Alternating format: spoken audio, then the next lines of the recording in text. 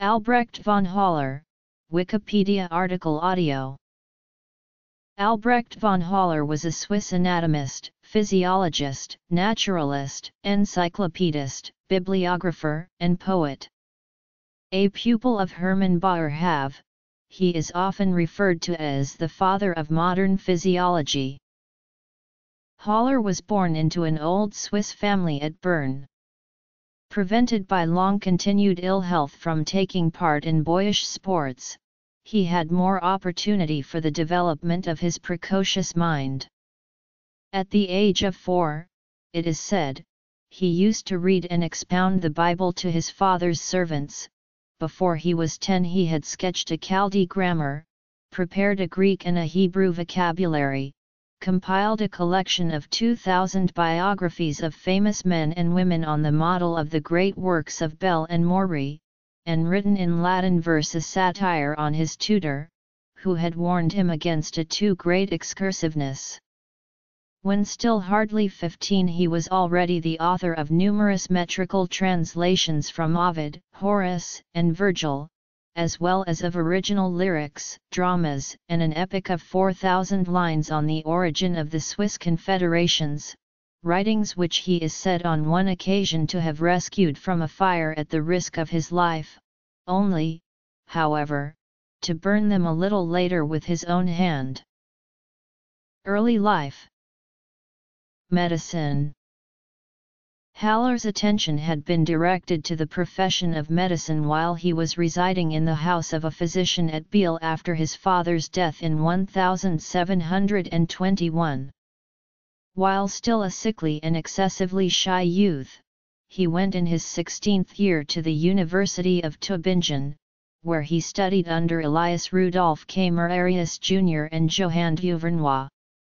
Dissatisfied with his progress, he in 1725 exchanged Tübingen for Leiden, where Boerhaave was in the zenith of his fame, and where Albinus had already begun to lecture in anatomy.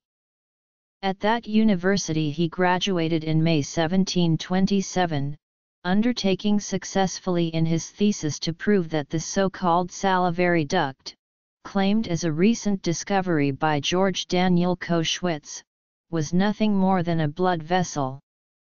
In 1752, at the University of Göttingen, Haller published his thesis discussing the distinction between sensibility and irritability in organs, suggesting that nerves were sensible because of a person's ability to perceive contact while muscles were irritable because the fiber could measurably shorten on its own, regardless of a person's perception, when excited by a foreign body.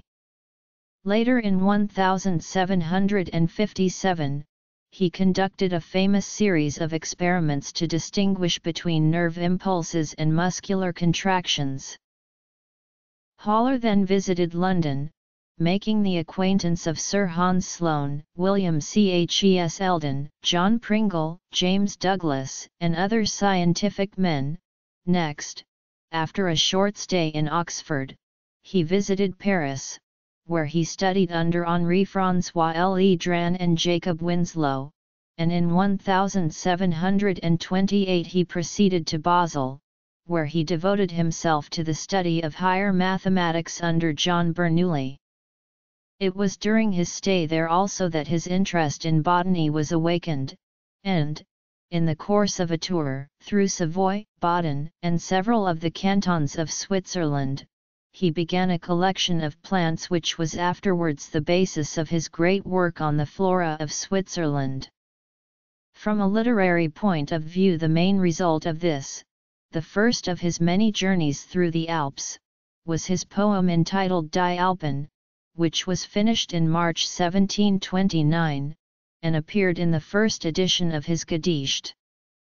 This poem of 490 hexameters is historically important as one of the earliest signs of the awakening appreciation of the mountains, though it is chiefly designed to contrast the simple and idyllic life of the inhabitants of the Alps with the corrupt and decadent existence of the dwellers in the plains. In 1729 he returned to Bern and began to practice as a physician, His best energies, however, were devoted to the botanical and anatomical researches which rapidly gave him a European reputation, and procured for him from George II in 1736 a call to the chair of medicine, anatomy, botany, and surgery in the newly founded University of Göttingen. He became a Fellow of the Royal Society in 1743, a foreign member of the Royal Swedish Academy of Sciences in 1747, and was ennobled in 1749. The quantity of work achieved by Haller in the 17 years during which he occupied his Göttingen professorship was immense. Apart from the ordinary work of his classes, which entailed the task of newly organizing a botanical garden, an anatomical theatre and museum, an obstetrical school, and similar institutions, he carried on without interruption original investigations in botany and physiology, the results of which are preserved in the numerous works associated with his name. He also continued to persevere in his youthful habit of poetical composition, while at the same time he conducted a monthly journal, to which he is said to have contributed 12,000 articles relating to almost every branch of human knowledge. He also warmly interested himself in most of the religious questions, both ephemeral and permanent, of his day, and the erection of the Reformed Church in Göttingen was mainly due to his unwearied energy. Like his mentor Baur Have, Haller was a Christian, and a collection of his religious thoughts can be read in a compilation of letters to his daughter. Notwithstanding all this variety of absorbing interests, Haller never felt at home in Göttingen. His untraveled heart kept on turning towards his native Bern, where he had been elected a member of the Great Council in 1745, and in 1753 he resolved to resign his chair and return to Switzerland. Other disciplines. Haller made important contributions to botanical taxonomy that are less visible today because he resisted binomial nomenclature, Carl Linnaeus' innovative shorthand for species names that was introduced in 1753 and marks the starting point for botanical nomenclature as accepted today. Haller was among the first botanists to realize the importance of herbaria to study variation in plants, and he therefore purposely included material from different localities, habitats, and developmental phases. Haller also grew many plants from the Alps himself. Botany. The plant genus Hilaria, an attractive shrub from southern Africa, was named in his honor by Carl Linnaeus. The 21 years of his life which followed were largely occupied in the discharge of his duties in the minor political post of a Rathaus man which he had obtained by lot, and in the preparation of his Bibliotheca Medica, the botanical, surgical and anatomical parts of which he lived to complete, but he also found time to write the 3 philosophical romances Usong, Alfred, and Fabius and Cato, in which his views as to the respective merits of despotism, of limited monarchy and of aristocratic republican government are fully set forth. About 1773 the state of his health meant he withdrew from public business. He supported his failing strength by means of opium, on the use of which he communicated a paper to the Proceedings of the Göttingen Royal Society in 1776. The excessive use of the drug is believed, however, to have hastened his death. Later life. Haller, who had been 3 times married, left 8 children. The eldest, Gottlieb Emanuel, attained to some distinction as a botanist and as a writer on Swiss historical bibliography. Another son, Albrecht, was also a botanist.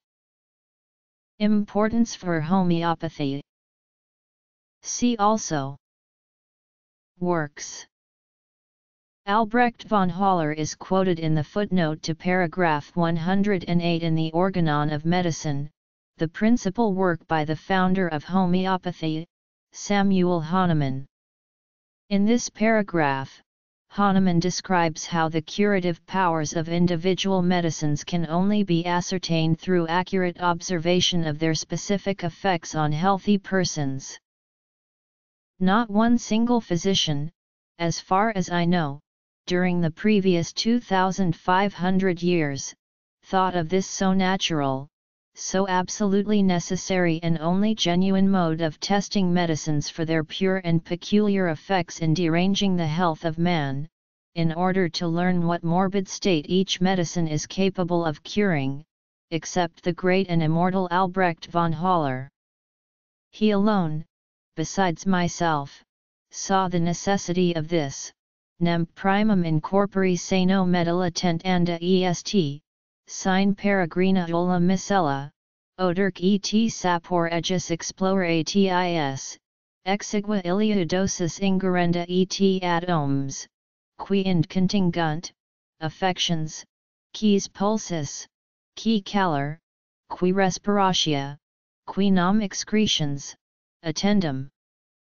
Ind ad ductum phenomenorum, insano obviorum, transes ad experimenta in corpore groro, etc. But no one, not a single physician, attended to or followed up this invaluable hint. Reception. The quotation from Haller's preface may be translated from the Latin as follows: of course, firstly the remedy must be proved on a healthy body, without being mixed with anything foreign, and when its odor and flavor have been ascertained, a tiny dose of it should be given and attention paid to all the changes of state that take place, what the pulse is, what heat there is, what sort of breathing and what exertions there are. Then in relation to the form of the phenomena in a healthy person from those exposed to it, you should move on to trials on a sick body. In his Science of Logic, Hegel mentions Haller's description of eternity, called by Kant terrifying in the Critique of Pure Reason. According to Hegel, Haller realizes that a conception of eternity as infinite progress is futile and empty.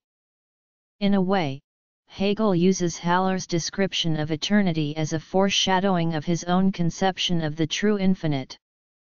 Hegel claims that Haller is aware that, only by giving up this empty, infinite progression can the genuine infinite itself become present to him. Notes. History of Anatomy in the 17th and 18th centuries.